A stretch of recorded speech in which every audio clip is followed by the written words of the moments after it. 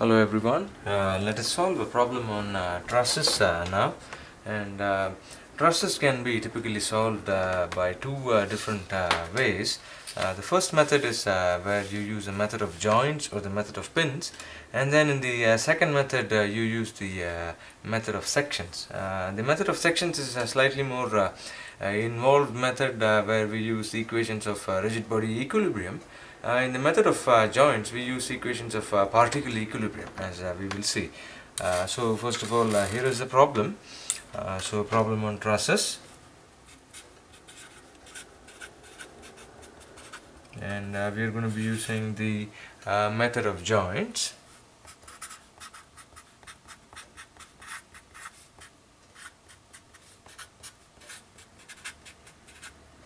And here is a truss problem. So I have a series of joints that are pin connected, and then there are forces that are applied on the pins themselves, and of course the entire structure or the entire truss is supported in the following manner. Alright, so here are the different bars which are pin connected. So a set of triangles which are joined end on end here, and then one more. Now let us look at the way the pins are connected here. So there's a pin connecting two of these, then there's a pin, one more pin here, one more pin here, one there, and then one there, and then there is a tension, a cable in tension that is attached here. Okay, so this cable in tension is at an angle of 90 degrees to that particular line that we're going to be seeing. So this is a cable, and this cable is attached to the wall right there. So this is a cable, and we know that cables are always in a state of tension. And then there is a pin support at one of the other ends of the truss, as shown here. So this is a pin support. And we have handled pin supports when we performed rigid body equilibrium equations. There are two other bars of the trusses, actually three other bars of the trusses which are attached as shown now. Okay, so there are three vertical bars. There is one here, then there is one more here, and then there is one there. And then there are also pins which are connecting these vertical bars onto the other horizontal pieces. So these are all the pins here. And let's call these by some names here. So we start off as pin A, then this is pin B, and then this is pin C right here, and then we have pin D, and then I have pin E here, and then let's call this as pin F, and pin G, and then pin H. And then on this truss we of course need dimensions, we need the forces applied as well. First of all, there is a force of 30 kilonewtons that is applied vertically downwards at the pin at A. So this is 30 kilonewtons, and then there is a force of 20 kilonewtons that is applied on the pin at C. So this is 20 kilonewton force right there. And we are told that the angle made by the cable with the line DE is 90 degrees right there. We are told that each and every angle inside is 60 degrees. So these are all equilateral triangles, not the right angle ones of course, but the rest of them are equilateral triangles. So this is a 60 degree angle, that's a 60 degree angle there, that's a 60 degree angle, this is 60, and this is also 60 degrees, and vice versa. So this is also a 60 degree angle, and so on. And this length here is given as 5 meters. Each of the lengths are 5 meters. So starting from here on to there, this distance will also be 5 meters because they are all equilateral triangles, and so this is also going to be 5 meters. Alright, so this is the truss here. So I have a bar AB which is connected to bar BG, connected to bar GD, then DE, then I have EF, and then I have FC, then I have CH, then I have these vertical fellows BH, I have GC, and then I have DF, and then I have this cable here and a pin support. And the aim of the problem is to find the force in each of the bars. Okay, so find force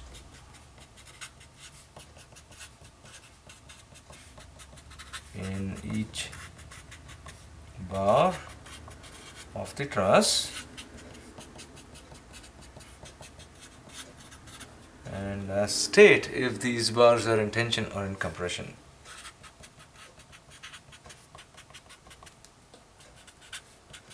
Tension or compression.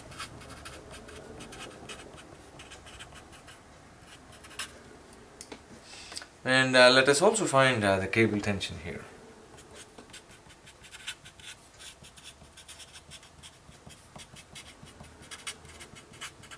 There are two ways to find the cable tension. We will look at both the ways, but we will find the answer through one of the ways only. Alright, so I have the series of bars that are pin connected as shown in the figure, and our aim is to find the force in each of these bars. Before we perform the analysis through the method of joints, let us take a look at some of the assumptions that are involved in trusses. So there are a couple of assumptions that we are going to be using throughout in terms of handling trusses. So here are the assumptions.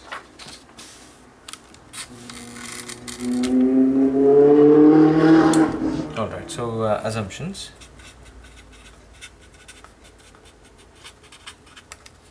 The first assumption is that the bars of the trusses are weightless.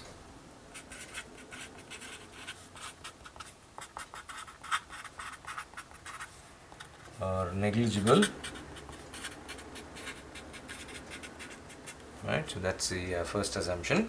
The second assumption is that each of the bars of the trusses are connected to each of the other bars by means of pins at the end, and these pins are smooth and frictionless. Okay, so the bars of a truss are pin connected at the ends, and the pins are smooth and frictionless.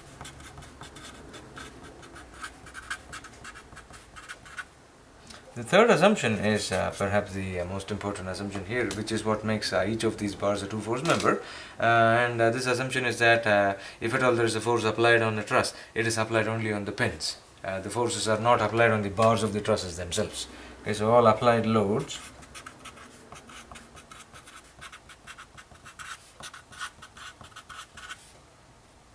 are acting on the pins only, which means that no applied force acts on the bars.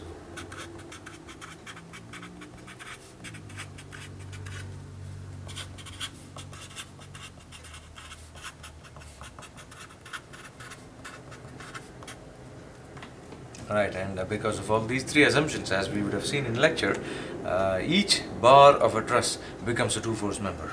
So as a consequence, each bar of a truss becomes a two-force member.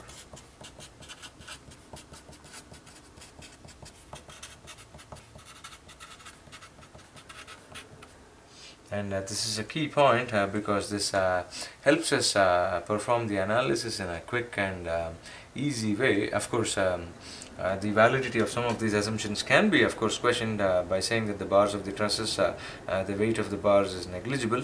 So this is negligible weight here.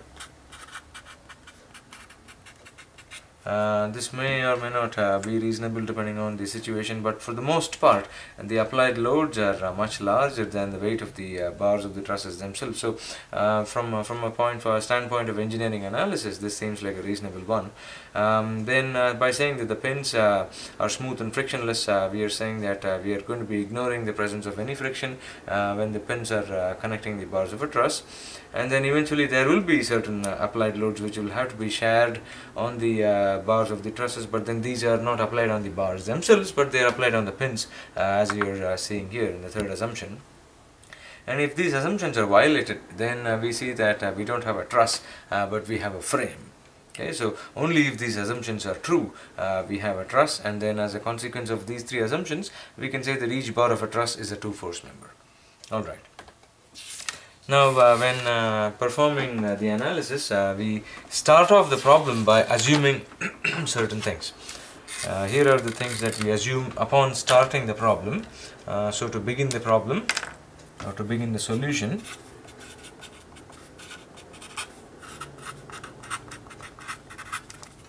we start off by saying that, okay, let all the bars of the truss be in a state of tension.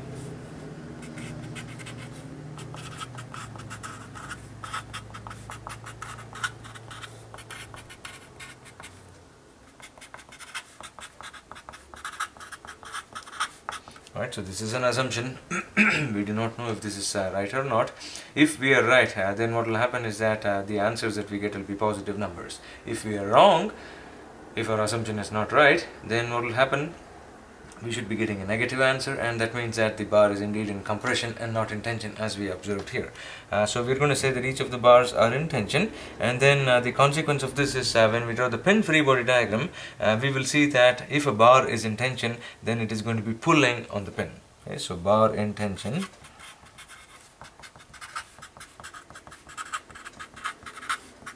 This will be pulling on the pin.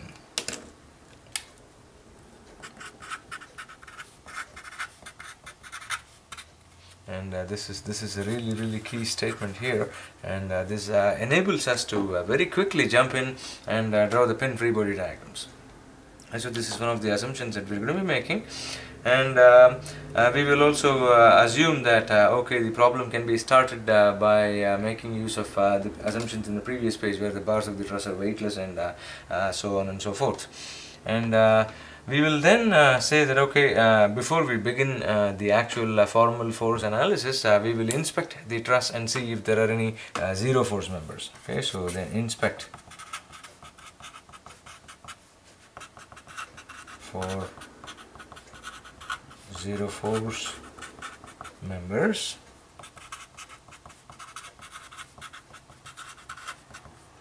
And we have already seen in class the criteria for zero force members. The minimum criterion that has to be satisfied is there should be no more than 3 bars connected at a pin. If we see more than 3 bars connected at a pin, then the chances of that pin having a zero force member is very minimal, so we can skip the inspection part of that.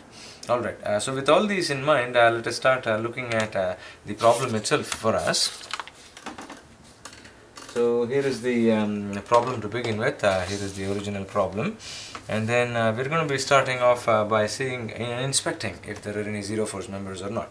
You see that at the point A, there is a force that is acting, and then there are 2 of these bars which are attached, connected to each other, which means that they are all non-collinear. So chances of having a zero force member is very minimal according to the criterion that we have seen in class.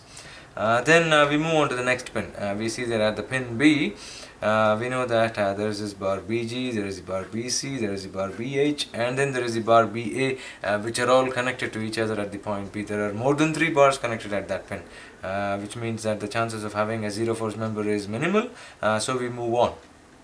Then I go to the next alphabet, which is pin C. I see the same story repeating. I have 1, 2, 3, 4, 5 bars which are connected to each other, and so obviously chances of having a zero force member is minimal. Pin D, similar such story. I have the cable tension, obviously not zero. Then I have the bar DG, I have the bar DC, I have the bar DF, and then the bar DE. All of them are connected together at the point D, and so this is also not going to have any zero force members, at least on the first inspection.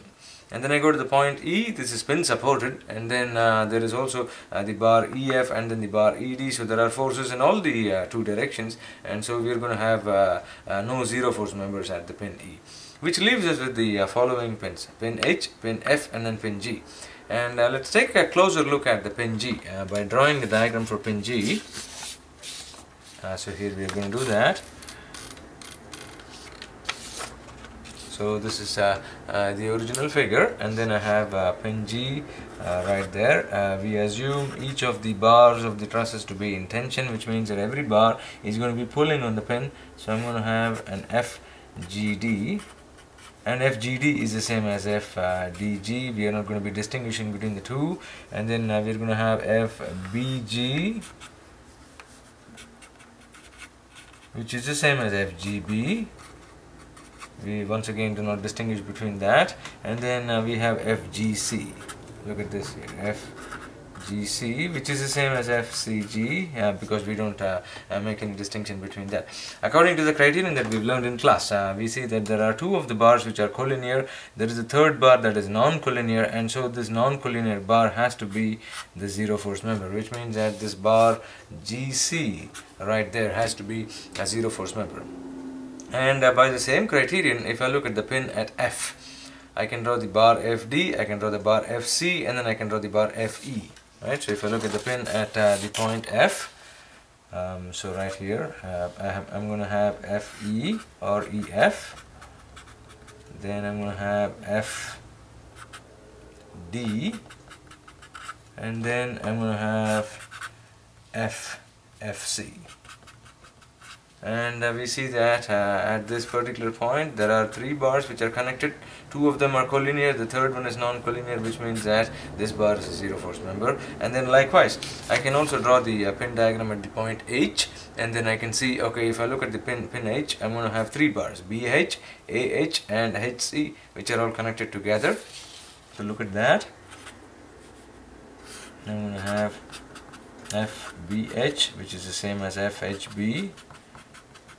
We will not be writing this, we can write it in any order that we want this to be, so we're not going to keep on mentioning this particular fact. Just want to say this the first few times.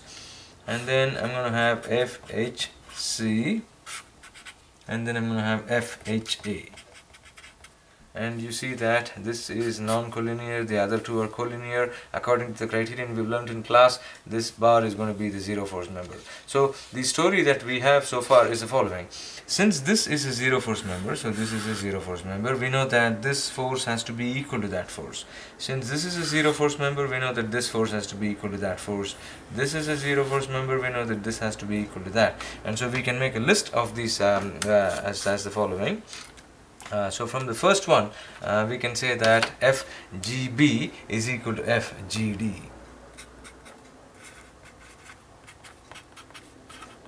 And then FGC is 0. Right, so this is the conclusion from the first figure right there.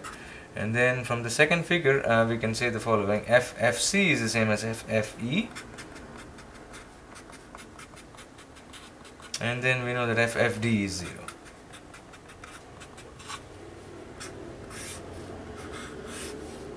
So this is the conclusion from this particular figure. And then from the third figure, we can say that FHA is the same as FHC.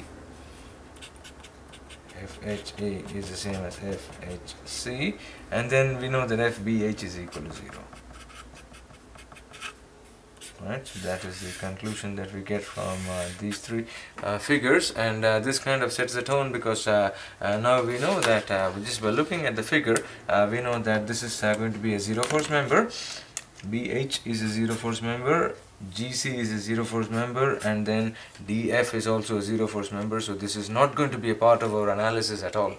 We can ignore its presence here. And we know that FAH is the same as HC, and then similarly FFC is the same as FFE, and then we know that FBG is the same as FGD. And all we have to do is look at each of these pins now, perform the force analysis or force balance for a particle in equilibrium, and then we should be able to find the unknowns. Alright.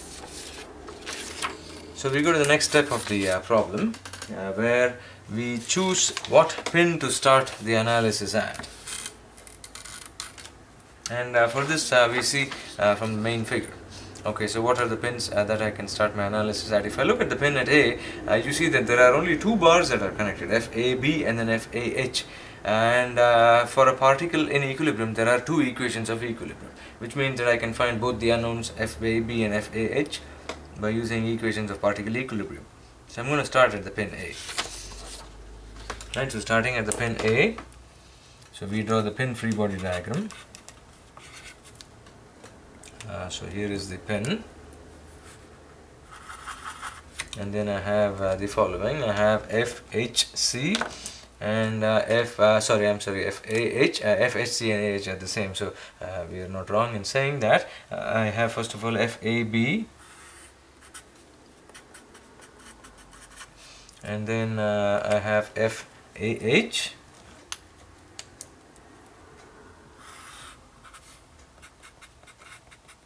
and then I have a force that is acting down here, which has a magnitude of 30 kilonewtons.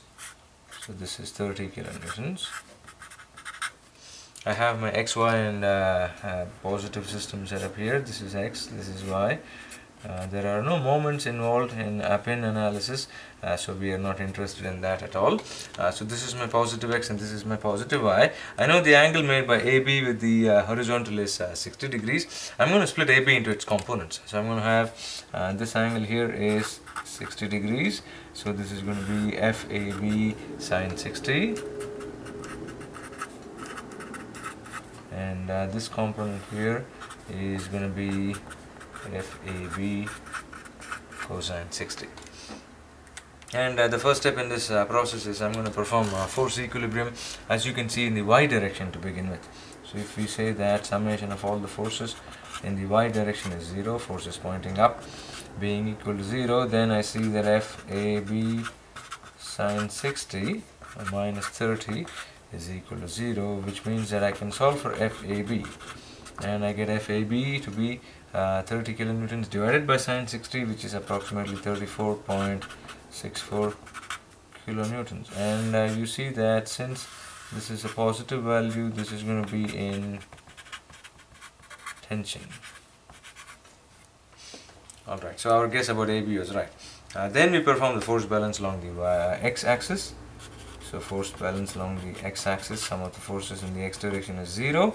And this tells me that if I look at the forces, I have FAH pointing along the x-axis, FAB cos 60 also along the x-axis, so I just have to write them out as FAH plus FAB cosine 60 is equal to 0, which means that FAH is minus FAB cosine 60, or minus 34.64 times cosine 60 is a half, so that's going to be minus 17.32 kilonewtons.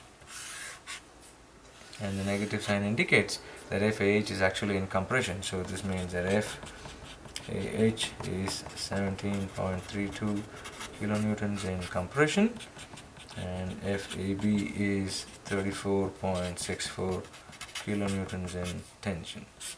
So these are the results from the pin analysis at the point A, and this is the pin at the point A. Alright, and then we keep doing the same thing. We say that okay, once I'm done with the pin A, I move to the next pin here.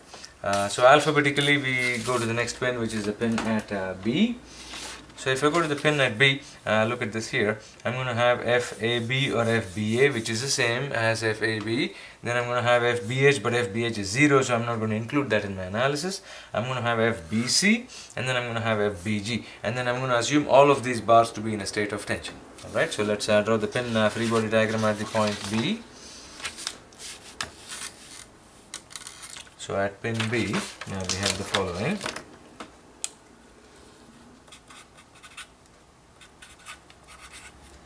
So here is a pin, and we draw each of these forces right here as we see. So if you look at this, I have FAB, and FAB is going to be pointing down this way because we found out that FAB was in tension. We just pointed the way it is, so this is going to be FAB, and then I'm going to have FBC. I do not know what the direction of FBC is it in tension or in compression, so as a result I just assume it to be in tension. So this is going to be FBC, and then I'm going to have the third one, which is FBG, right? And so that's going to be completely horizontal. And so this is FBG, which is the same as FGB, as we have said in the past. Now I know that FAB has a magnitude which we found out earlier on. So this is first of all pin B, and the magnitude of FAB we found out was 34.64 kilonewtons in tension. So the results that we know from before, FAB was 34.64 kilonewtons in tension, which means that there are only two unknowns here, and we can find both the unknowns, as you can see in this problem. Now we have to look at the angle made by FAB with the vertical, and the angle made by FBC with the vertical. So if I draw that here, I'm going to have components of FAB in the vertical, components of FAB along the horizontal. I'm going to have components of FBC along the vertical, and components of FBC along the horizontal as well. And I know the angles made by each of them, right? So we know that this angle inside here is going to be half of 60, so that's going to be 30 degrees, and so that's also going to be 30 degrees. So if we write out each of these components, this one here is going to be FBC, and this is cosine 30, so that's going to be sine 30, and then this is going to be FBC cosine 30, and then likewise we're going to have FAB. The components of FAB written out are as follows. So this is going to be FAB cosine 30, and then this component here is going to be FAB sine 30. And amongst these three, we know the magnitude of FAB, which is 34.64 kilonewtons in tension. And all we are doing is performing a force balance. Once again, I set up the same XY coordinate frame, positive X this way, positive Y, and we start summing forces along the Y direction to begin with, because I see in the X direction there are two unknowns, FBG and FBC sine 30. In the Y direction there is only one unknown. FAB cosine 30 is known to me, FBC cosine 30 is unknown to me. So summation of forces in the Y direction is 0, all the forces pointing up are positive, and so minus FAB cosine 30 minus FBC cosine 30 put together is equal to 0, which means that FBC is equal to minus FAB, and this is going to be minus 34.64 kilonewtons. Right, so we were now able to find out FBC, and this implies that FBC is actually 34.64 kilonewtons, but in compression and not in tension. And we do similar force balance in the Y direction, in the X direction, the remaining direction. So summation of all the forces along the X direction, forces pointing to the right, taken as positive, set that equal to 0. What are all the forces that we have? We're going to have FBG, then I'm going to have a minus FAB sine 30, and then I'm going to have a minus I'm going to have a plus FBC sine 30 here.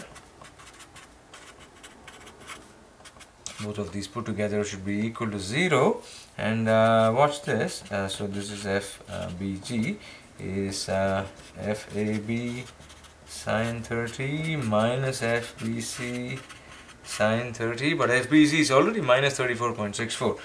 So this is going to be sine 30 times 34.64 minus 34.64. Sine 30 is a half, which means that FBG is 34.64 kilonewtons. We get a positive value, which means that this is in tension. And here we get FBC to be a negative value, which means that FBC is in compression. So we can write these eventually at the end of the problem, where we collect all these elements and then write out the answers. Alright, so we are done with the force balance at pin B. We move on to the next pin, and our aim is to find a pin that will give us pretty much all of the answers at the end of it. So here are the things that we know so far, right? We know AB, we found out AB, we found out AH, because we know AH, we know HC as well. And then we found out FBC, we found out FBG, because we know FBG, we know FGD as well. We found that these were both equal to each other.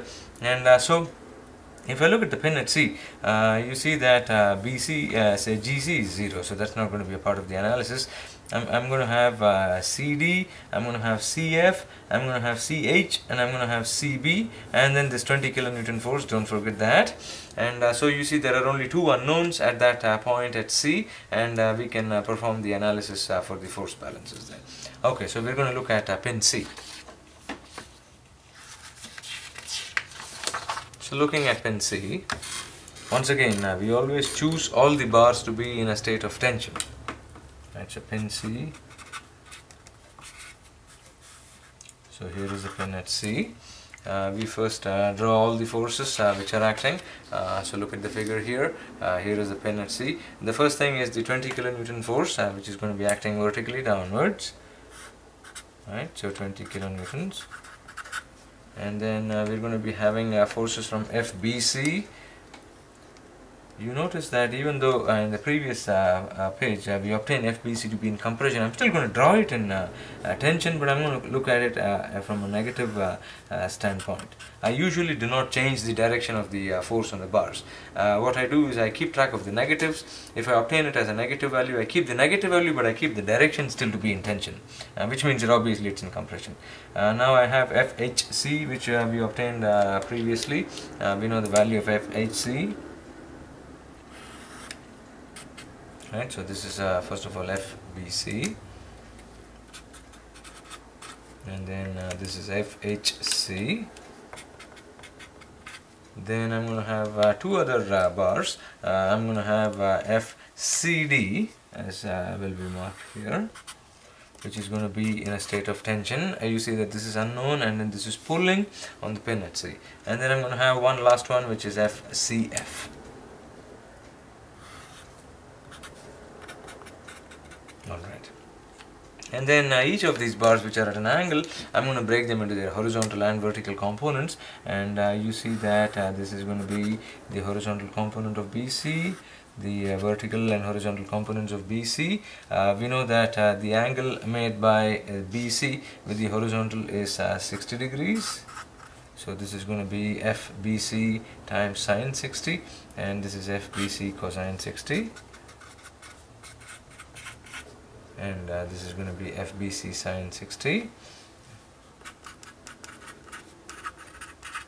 and we're going to do likewise for FCD. Break it into a horizontal component and a vertical component right here. This angle is also 60 degrees as we have seen, and so this is going to be FCD cosine 60, and then this is FCD sine 60. Alright, so we have all these forces for the force balance at the pin at C. So here is the pin at C, and we have our positive and negative x-axis or y-axis which are drawn here. So this is positive x, and then this is positive y. So I look at the pin at C and I see which direction should I start off with. I know that FBC to begin with. I know that FBC is minus 34.64 kilonewtons. So this is an answer that I know from before. I also know one more answer here, FHC. FHC is minus 17.32 kilonewton. These were answers that we obtained in the past. As we can go back and see, if I look at the pin at B, we obtained FBC to be minus 34.64 kilonewtons, and then we also found out that FAH was 17.32, but FAH is the same as FHC. This is something we could probably write down here. FAH is the same as FHC, and so that's 17.32 kilonewtons in compression. Alright, so we have those two values. So we start off force balance in which direction? The direction that contains the minimum number of unknowns. You see that I have to do this in the vertical direction, right? Because FCD sin 60 is the only unknown in the vertical direction. If I did this in the horizontal direction, FCD is an unknown, FCF is also an unknown. So that is not a great idea.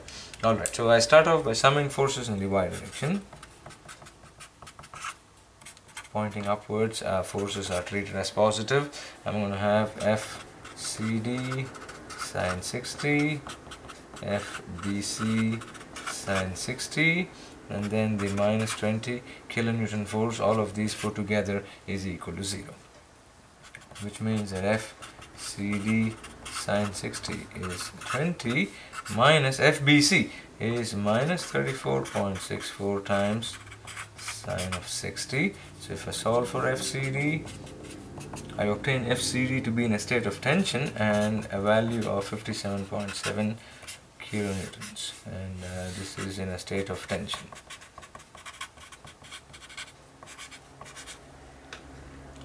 Right, and then I'm left with force balance along the x-axis, so that should be giving me the value of FCF.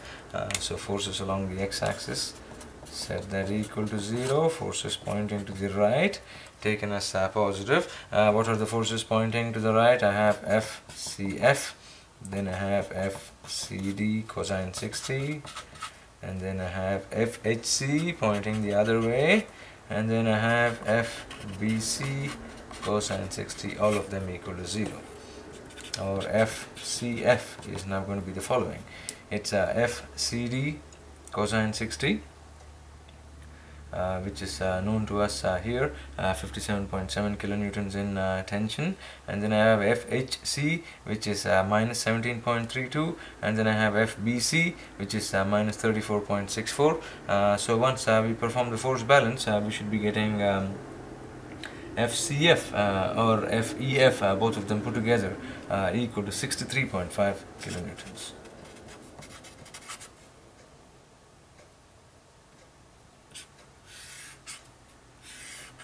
And this value is going to be in compression. Alright, so we move on. We were able to find FCF, and this is the same as finding FEF, because we know that FCF and FEF are the same. So once we have this, we move to the next pin, and I think that pin is going to be the pin at D. So if you look at the pin at D, right, so going back to the first figure, so the things that we were able to figure out from this analysis was FCD was able to be found, we were able to find FCF, which means that FEF was also able to be found. So the only thing that is left for us to find out is the tension in the cable, and then the force along the bar DE. Right. So in order to do that, we have to draw the pin diagram at the point D. At the point D, you see that there is the tension. Tension makes an angle of 90 degrees with the bar DE. That's something to keep in mind. And then we have the rest of the bars, which is bar GD, and then this member DC. DF is 0 because it's a zero force member, so we're not going to include that in the analysis. Alright, so let's draw the pin diagram at point C. So pin at D. So if I draw the pin diagram at D, I have the following. First of all, I draw the force on the bars themselves. So that's going to be bar GD or DG. Right. So this is going to be FDG horizontal, and then I'm going to have FDC, which we just found out was in tension. So this is going to be FDC or FCD, which is the same. We are not going to make a distinction between the two. We take care of their directions by ourselves, and we let the magnitudes be called whatever they are. Then I'm going to have one more, which is FDE, which is pointing in the following manner. So this is FDE, and then lastly I'm going to have the tension on the cable. The tension on the cable, as you can see, is making a 90-degree angle with this line here, and we're going to call this tension as capital T, and we need some angles here, so I'm just going to extend this line right there, and I'm going to extend this line right here. We know that each of these angles are 60 degrees for the triangles themselves, because they are all equilateral triangles, which means that this angle is 60 degrees, so this is going to be 30, and this is also going to be 30 degrees, and we know that the angle from here on to there is a 90-degree angle, which means that this is going to be a 60-degree angle, which means that this remaining angle here is going to be 30 degrees. Alright. And what we have to do here is we have to see what are the unknowns that we have. We do not know the cable tension T, and we also do not know the force along the bar DE. But the knowns in this problem are FDG and FCD, and FDG, as we found out before, was 34.64 kilonewtons in tension, and then FCD was 57.7 kilonewtons in tension as well. So let's write down those two values. This is the pin diagram at D here. So this is D, and this angle here we know is 30 degrees, so we can split. Before we even do any of these things, let's split the forces into their components. I'm going to have FCD cosine 30, and I'm going to have a component in the horizontal direction, FCD sine 30. And then likewise FDE, I'm going to have a component in the horizontal and in the vertical direction. So this is going to be FDE. The angle is 60 degrees, so this is going to be cosine 60 or a sine 30, it's the same thing. And then this component here is FDE cosine 30 or sine 60. And then the cable tension itself, I'm going to split it into two more components, one component pointing up, and then one component pointing this way. So this is going to be T cosine 30 and then T sine 30, and all of this action is taking place at the pin at D. Alright, so we have all these forces. We know the magnitudes of the following forces. FCD is said to be in tension 57.7 kilonewtons, and FDG was 34.64 kilonewtons in tension as well. So these are things that we know from before. Alright, so you see that in this problem, whatever direction you start off with, either the x or the y directions, there seem to be two unknowns. We have FD sine 60 and then the tension as unknowns in the vertical. If I look at the horizontal, T cosine 30 and FD cosine 60, both of them are unknowns. So we are going to end up solving a system of linear algebraic equations. So let's do this here. We have first of all the coordinate system, positive x and positive y. This is positive x, positive y, and let's start off by summing forces in the x direction. So sum of forces in the x direction, all the forces pointing to the right, being equal to 0, being positive and set equal to 0, I have T cosine 30 plus FDE cosine 60, and then you see the remaining forces are FDG, this is equal to FDG, and then FCD sine 30. So that's one equation right there. Then I do the same thing along the y direction, sum of forces in the y direction, forces pointing up being positive. What are the forces in the y direction? I'm going to have T sine 30 pointing up, I'm going to have FDE sine 60 pointing down, and then I take the remaining forces, which is FCD cosine 30, which was pointing down, and this was actually going to be a minus FCD cosine 30, but I bring it onto the right hand side, and so that's going to be FCD cosine 30 there. Alright, so I have two equations and two unknowns.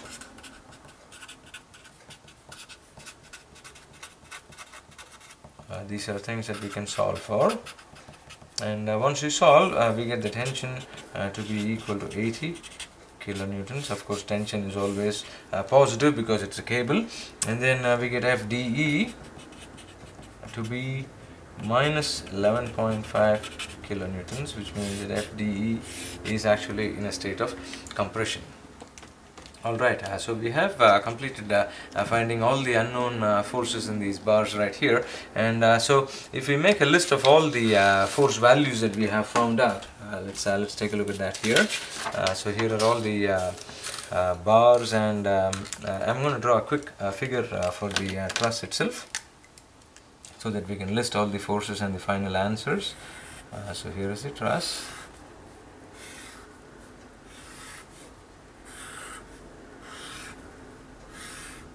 Then each of these are pin connected.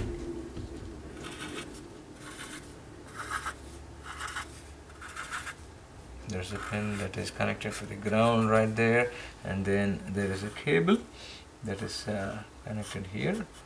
This cable makes an angle of 90 degrees, and then we have a couple of other bars which are vertically connected here, one more here, and then one more here. Of course, these are all pin connected. And then there are applied forces which are acting 30 kilonewtons and 20 kilonewtons. And then let's label all these points here. So this is going to be A, this was point B, this was C, this was D, this was E, F, G, and then H. Alright, and this was 5 meters. This angle here is 60 degrees. That entire angle is 60 degrees, that angle is 60 degrees, that angle is also 60 degrees, and so on. So all of them are equilateral triangles. And so let's list all the force values that we have obtained so far. Alright, so FAB was obtained as 34.64 kilonewtons in a state of tension. And then we have FAH is equal to FHC, and this was 17.32 kilonewtons in compression. And then we move on to the next one, which is FBC. We found FBC to be in compression as well, 34.64 kilonewtons in compression. And then we have FBG, which is the same as FGD, and both of these put together were 34.64 kilonewtons in tension. So the compression values were things that we obtained as negative answers. If you are saying them as a negative answer, do not put the compression there, that's double counting. But typically this is the way you want to represent the answers, by not putting any negative or positive sign, but just mentioning that this bar is in tension versus this bar is in compression. And then I have FCD, which is one of the major ones there, 57.7 kilonewtons in tension. And then I have FCF, which is the same as FE, and this is 63.5 kilonewtons in a state of compression. Then I have FDE, which was obtained as 11.5 kilonewtons in compression. And then I have the zero force members. FGC is a zero force member. Then I have FBH, was a zero force member as well, and then FDF was a zero force member. So these were the zero force members. And then finally the tension in the cable was a value of 80 kilonewtons. And written this way, it is very easy for somebody to inspect and see, okay, this truss is in this bar is in tension versus that bar is in compression, and there could be certain bars that could be potentially important from a failure analysis perspective, and one could just glance at the results and then zoom in and see, okay, perhaps this is a bar that is of interest to me, it has the largest value in compression, or this is the one that has the largest value in tension, and so that is going to be of interest to me. Alright, so we started off with this problem. We wanted to solve this using the method of joints, and then we wanted to find the cable tension as well. We came up with a lot of assumptions to begin the problem with. We said that, okay, the bars of the trusses are weightless, the bars of the trusses are pin connected, the pins are smooth and frictionless. And then importantly, we say that there are no forces acting on the bars of the trusses themselves. If there are any applied loadings, they are acting only on the pins or the joints. And so a consequence of this is that each and every bar of a truss is a two-force member. And since it's a two-force member, we start the analysis by assuming all the bars to be in tension. And this means that each bar which is said to be in a state of tension is going to be pulling on a pin. We perform force analysis on each and every joint. We make sure that we inspect for zero force members first. We found these three to be zero force members by inspection based on the criteria that we learned in lecture, one of the three criteria that we learned in lecture. Then we start zooming in on pins that contain two or lesser number of unknowns. Why two? This is because each pin is treated as a particle. Each particle in equilibrium has two force balance equations, and so we cannot choose a pin that contains more than two unknown forces or more than two unknown member forces. So we started off at the pin A. There were only two unknown forces, AB and AH. We solved for these two using equilibrium analysis. Then we went to pin B. This was a zero force member. We had already found out AB, and so we were left with only two unknown forces. Then we went to pin C, where we said that this was equal to this force. We had found out FBC from the pin analysis at B. GC was a zero force member, and so we had only two unknown forces, CD and CF. And then lastly we went to the pin at D, and as a consequence we were also able to find the cable tension. Okay, thank you.